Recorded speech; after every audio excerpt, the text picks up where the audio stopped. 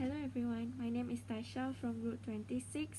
So today I'll be demonstrating on how to prepare a soap solution enema, and I couldn't demonstrate it since I don't have a proper tools and I don't have a patient who wants to volunteer with me. I'm so sorry for that.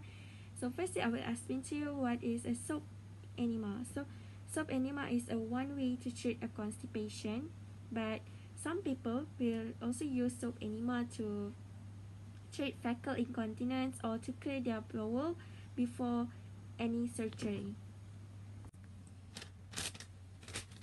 So firstly, you need a bag. So I will use the plastic here since I don't have a proper tool. And then you will need the clean water or warm water usually will be used.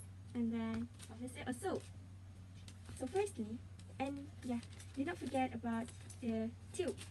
I couldn't find the tube, so I will use my charger, see? So take the bag and open it, and then fill it with water, with warm water. After that, fill it with the soap.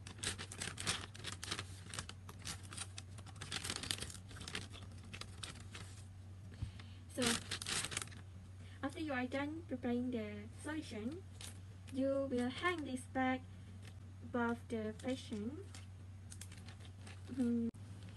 So after preparing the solution, you will need to attach it with the tube. So here I don't have a proper tube, so I will use my charger instead. So this is how it should be.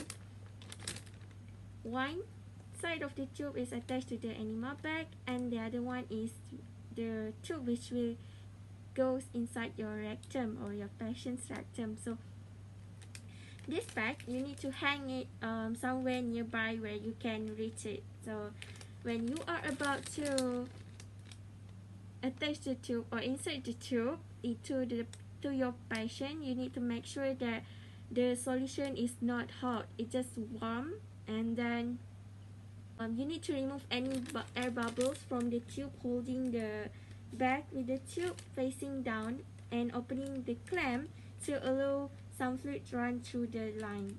And then insert this into the rectum. And when you are inserting the tube into the rectum, make sure it's not more than 4 inches. Alright?